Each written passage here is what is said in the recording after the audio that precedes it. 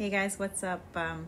Had probably one of the worst weeks at work I've had in a long time, but it's over.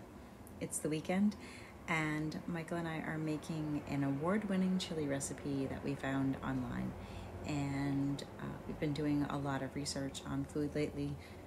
We're watching Netflix You Are What You Eat, which is a series where they take identical twins and they feed them different diets and they measure everything.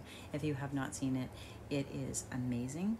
It is also horrifying on some levels, and it will make you rethink the sources of everything that you eat. I'm having some Dunkin' coffee in my Barbie mug, and the chili's got about another 20 minutes or so, and then we're going to finish the Netflix series that we're watching. And I hope you guys are having a great weekend, and I hope you survived your post-holiday work week. Talk to you soon. Love you guys.